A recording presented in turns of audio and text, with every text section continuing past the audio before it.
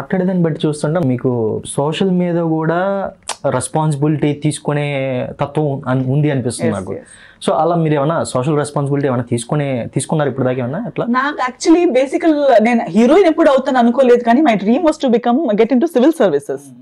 So నేను బాంబేకి వెళ్ళిన కారణం కూడా అదే.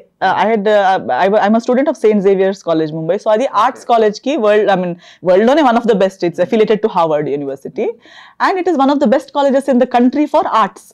సో సోషల్ సైన్స్ అనేది నా ఫేవరెట్ సబ్జెక్ట్. మార్క్స్ అన్నిట్లో బాగుండే, కానీ నాకు సైన్స్ లో మంచి మార్క్స్ వచ్చేవి. సో నా సైన్స్ టీచర్ కి నేను సైన్స్ తీసుకోవాలని ఇప్పుడు చెప్తుంది, నువ్వు సైన్స్ తీసుకుంటే చాలా బాగుండేది. కానీ నాకు ఇంట్రెస్ట్ లేదు, మార్క్స్ వస్తున్నాయి అంతే, but I don't like it. Interest నాకు సోషల్ సైన్సెస్ లో.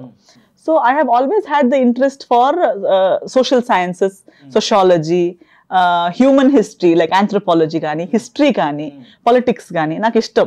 ఎందుకంటే they deal with the human mentalities and see everything begins from there. Scientifically మనం ఎంత ప్రోగ్రెస్ అయినా, ఎడ్యుకేషన్ ఎంత వచ్చినా, మైండ్ సెట్ కరెక్ట్ లేకపోతే ఏది ఎంత ఉన్నా వేస్ట్ అనేది నా ఆలోచన. చిన్నప్పటి నుంచి I observed, especially when I came to ఇండియాకి వచ్చాక నేను అది చాలా మీరు చెప్పిన నేను కొన్ని డిస్కస్ చేసినట్టు the mind set is changing everything.